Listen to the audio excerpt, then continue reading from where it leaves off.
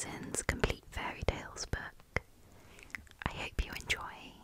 The first one is called The Tallow Candle, and this is from the 1820s. There was sputtering and sizzling as the flames played under the pan. This was the tallow candle's cradle, and out of the warm cradle slipped the candle, perfectly shaped, all of a piece, shiny white and slender. It was formed in a way that made everyone who laid eyes on it believe that it must promise a bright and glorious future. Indeed, it was destined to keep that promise and fulfill their expectations. The sheep, a pretty little sheep, was the candle's mother, and the melting pot was its father. From its mother it had inherited its dazzling white body and intuitive understanding of life, but from its father it had acquired the desire for the blazing fire that would eventually reach its very core and shine the light for it in life. That is how it had been made, and how it cast itself, with the best and brightest of hopes, into life. Here it met an amazing number of fellow creatures with whom it had dealings, since it desired to get to know life, and thus perhaps find the most suitable niche for itself. But the candle saw the world in too benevolent a light, while the world only cared about itself and not about the tallow candle at all. The world was unable to understand the true nature of the candle, so it tried to use it to its own advantage and handled the candle improperly. Black fingers made bigger and bigger spots on the white colour of innocence, which little by little totally disappeared, to be covered with the filth of an outside world that had been far too harsh and come much closer than the candle could bear, since it had been unable to distinguish between the pure and the impure, but deep inside it was still innocent and unspoiled. That is when the false friends realised that they could not reach its innermost part. In anger they threw away the candle, considering it a useless thing. The outer black layer kept away everybody good. They were afraid of becoming contaminated by the black colour, of getting spots on themselves, so they kept a distance. Now the poor tallow candle was lonely, abandoned, and at its wit's end. It felt cast off by what was good and discovered that it had been nothing but a blind tool, used to advance what was bad. It felt so terribly sad because it had lived its life without purpose. Perhaps it had even tarnished some good things by its presence. It could not grasp why and to what end it had been created, why it was put on this earth where it might destroy itself and even others. More and more, increasingly deeply, it pondered the situation, but the more it thought, the greater its despondency, since it could not find anything good at all, no real meaning for itself, or see the purpose it had been given at birth. It was as if the black layer had also thrown a veil over its eyes. That was when it met a small flame, a tinder box. The tinder box knew the light better than the tallow candle knew itself, for the tinder box saw everything so clearly, right through the outer layer, and inside it found so much good. Therefore it went closer, and bright hopes emerged in the candle. It lit up and its heart melted. The flame shone brightly like a wedding torch of joy. Everything became bright and clear, and it showed the way for those in its company, its true friends, and helped by the light they could now successfully seek truth. The body too was strong enough to nurture and support the burning flame. Like the beginnings of new life, one round and plump drop after the other rolled down the candle, covering the filth of the past. This was not only the bodily, but also the spiritual gain of the marriage. The tallow candle had found its true place in life, and proved that a true light shone for a long time, spreading joy for itself and its fellow creatures. No idea what that was meant to me. I never do with these stories. The next one is called The Tinder Box, and this is from 1835. There came a soldier marching down the high road, 1, 2, 1, 2. He had his knapsack on his back and his sword at his side as he came home from the wars. On the road he met a witch, an ugly old witch, a witch whose lower lip dangled right down on her chest. "Good evening, soldier," she said. "What a fine sword you've got there, and what a big knapsack. Aren't you every inch a soldier? And now you shall have money as much as you please." "That's very kind, you old witch," said the soldier. "See that big tree?" The witch pointed to one nearby them. "It's hollow to the roots. Climb to the top of the trunk and you'll find a hole through which you can let yourself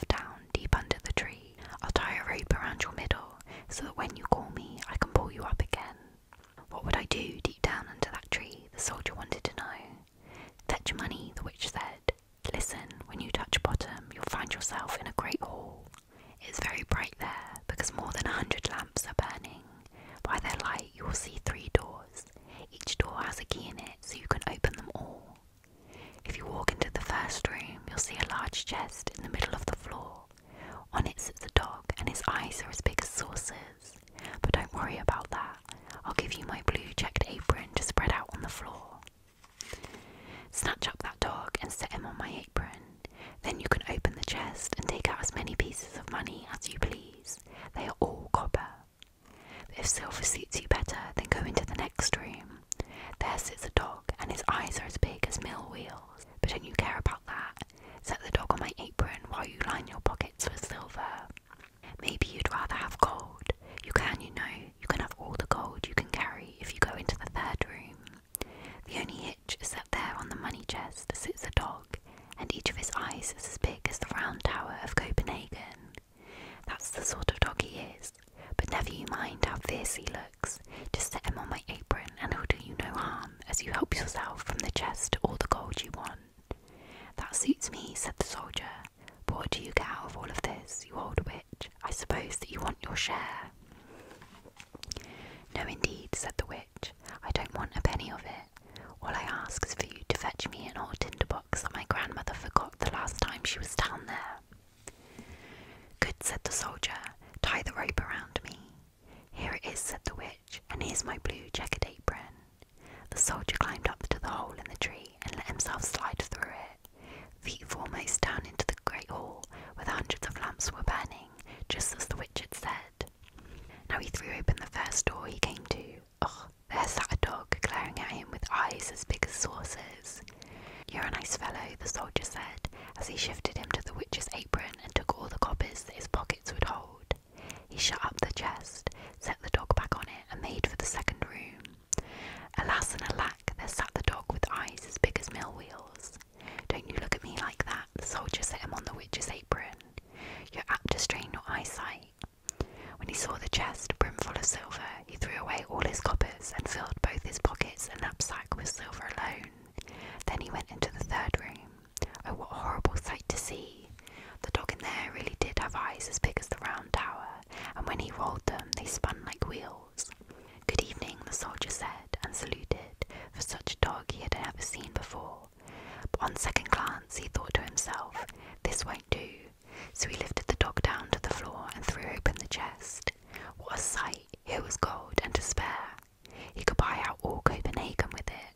He could buy all the cake women's sugar pigs and all the tin soldiers, whips and rocking horses there are in the world.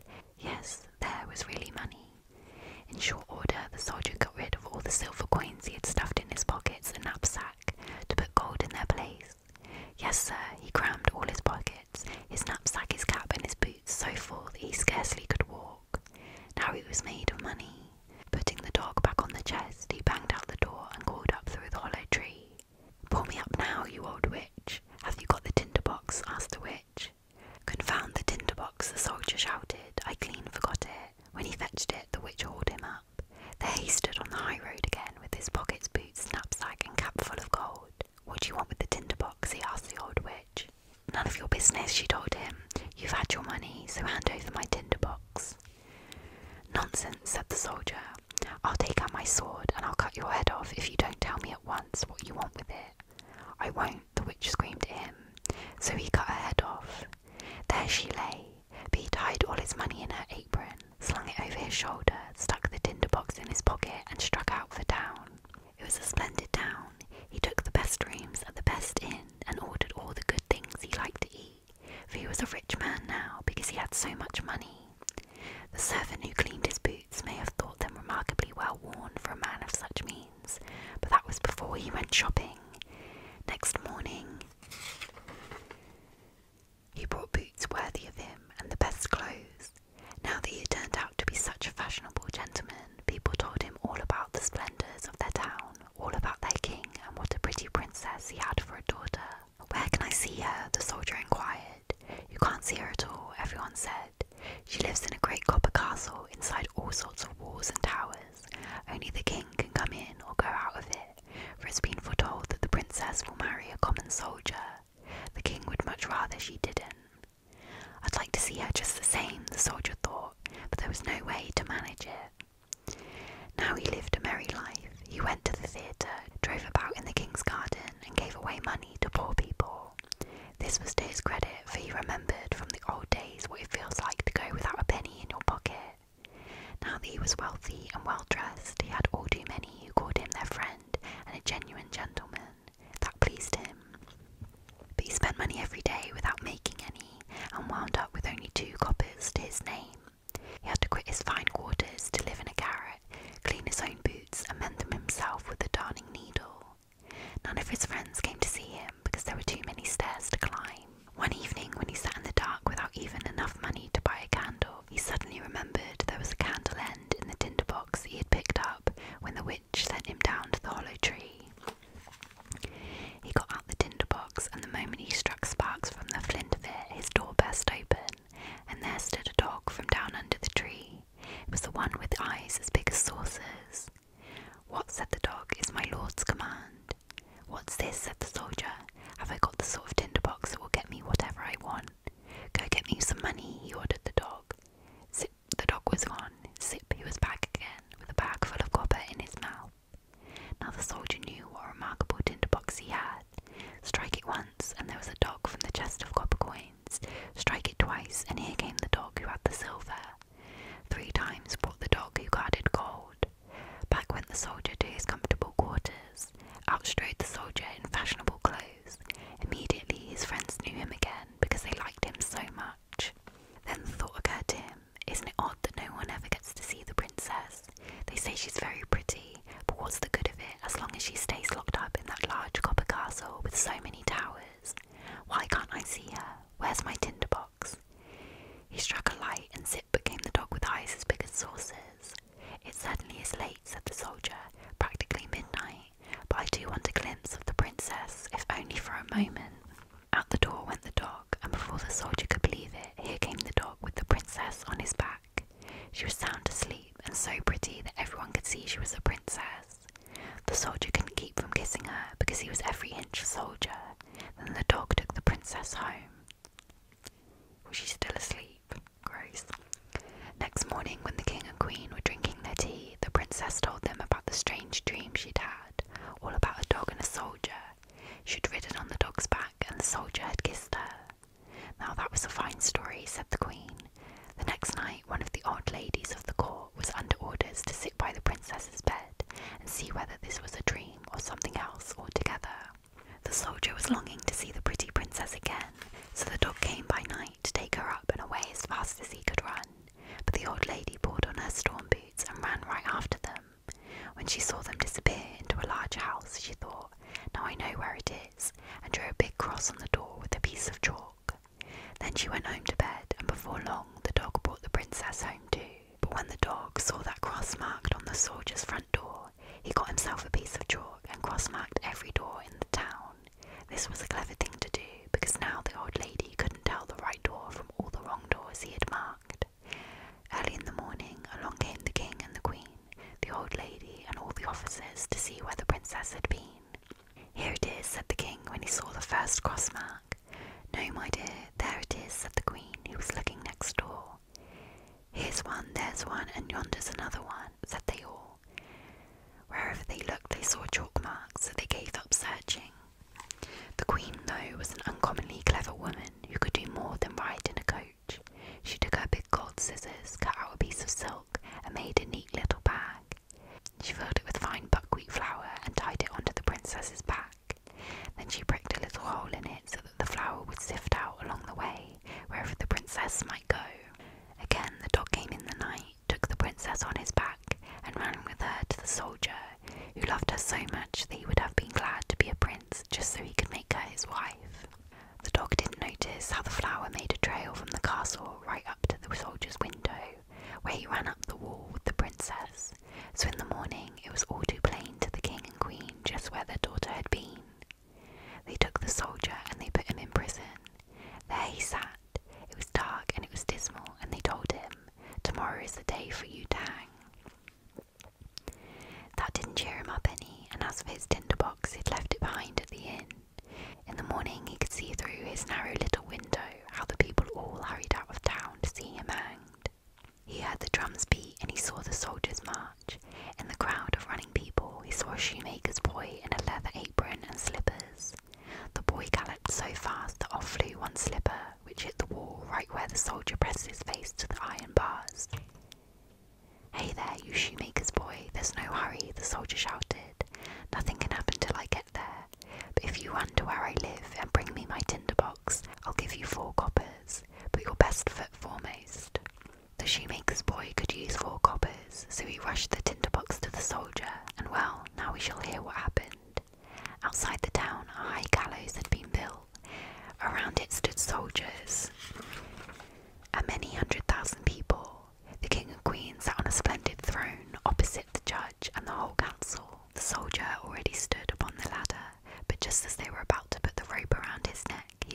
custom was to grant a poor criminal one last small favour. He wanted to smoke a pipe of tobacco, the last he'd be smoking in this world. The king couldn't refuse this, so the soldier struck fire from his tinder box once, twice, and a third time. Zip, there stood all the dogs, one with eyes as big as saucers, one with eyes as big as mill wheels, one with eyes as big as the round tower of Copenhagen. "Help me, save me from hanging," said the soldier. Those dogs took the judges and all the council, some by the leg and some by the nose, and tossed them so high that they came down broken to bits. "Don't," cried the king, but the biggest dog took him and the queen too, and tossed them up after the others. Then the soldiers trembled and the people shouted, "Soldier, be our king and marry the pretty princess." So they put the soldier in the king's carriage. All three of his dogs danced in front of it and shouted, "Hurrah!" The boys whistled through their fingers and the soldiers saluted. The princess came out of the copper castle to be queen, and that suited her exactly. The wedding lasted all of a week, and the three dogs sat at the table with their eyes opened wider than ever before. The next one is the Princess on the Pea from 1835. Once there was a prince who wanted to marry a princess. Only a real one would do. So he travelled through all the world to find her, and everywhere things went wrong. There were princesses aplenty, but how was he to know whether they were real princesses?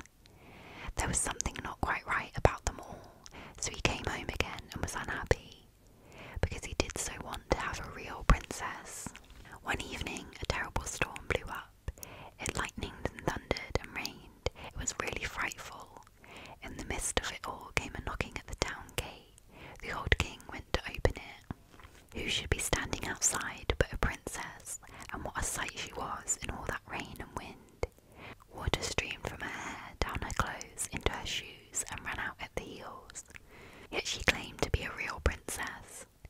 "We'll soon find that out," the old queen thought to herself. Without saying a word about it, she went to the bedchamber, stripped back the bedclothes, and put just one pea in the bottom of the bed. Then she took 20 mattresses and piled them on the pea.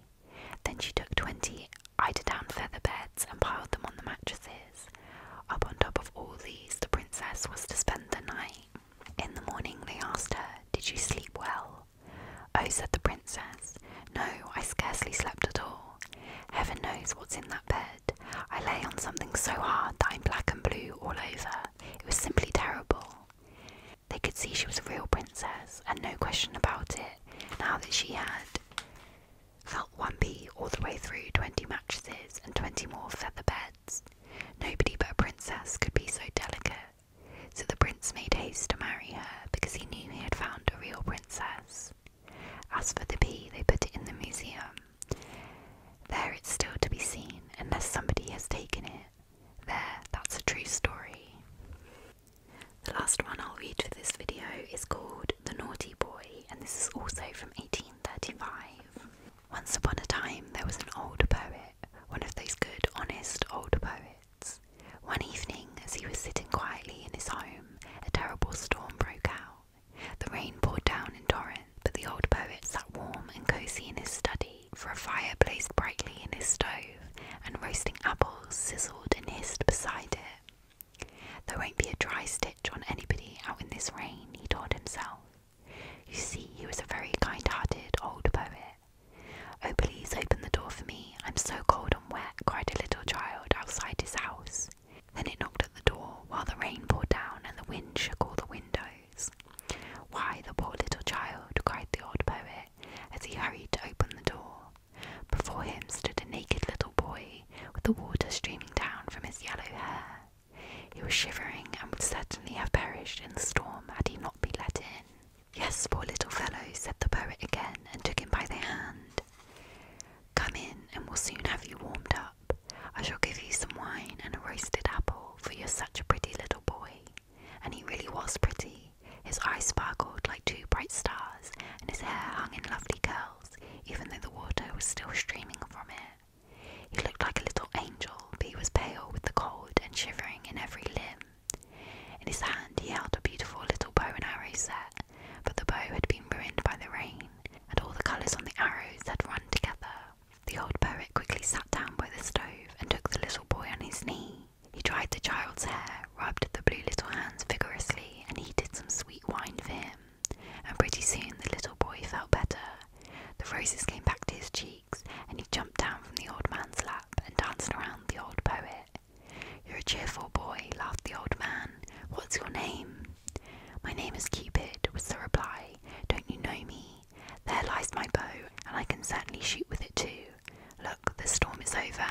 is shining. Yes, the old poet said, but I'm afraid the rain has spoiled your bow. That would be a shame, replied the little boy as he looked the bow over carefully. No, it's already dry again, and the string is good and tight. No damage done. I guess I'll try it. Then he fitted an arrow to his bow, aimed it, and shot the good old poet right through the heart. Do you see now that my bow is not spoiled? He said laughingly, and ran out of the house. Wasn't he a naughty boy to shoot the good old poet who had been so kind to him, taking him into his warm room and giving him delicious wine and his best apple? The good poet lay on the floor and wept, because he really had been shot right through the heart. What a naughty boy that Cupid is, he cried. I must warn all the good children so that they will be careful and never play with him, because he will certainly do them some harm. So he warned all the good children, and they were very careful to keep away from that naughty Cupid. But he is very clever, and he tricks them all the time. When the students are going home from the lectures, he runs beside them with a black coat on and a book under his arm. They don't recognise him, but they take his arm, thinking he is a student too, and then he sends his arrows into their hearts. And when the girls are in church to be confirmed, he is likely to catch them and shoot his darts into them. Yes, he is always after people. In the theatre, he sits up in the big chandelier, burning so brightly that people think he's a lamp, but they soon find out better. He runs about the king's garden and on the rampart, and once he even shot your father and mother right through the heart. Just ask them and you'll hear what they say. Yes, he's a bad boy, this Cupid. You had better never have anything to do with him, for he is after all of you. And what do you think? A long time ago he even shot an arrow into your poor old grandmother. The wound is healed up, but she will never forget it. Saucy Cupid, but now you know all about him and what a naughty boy he is. That was weird.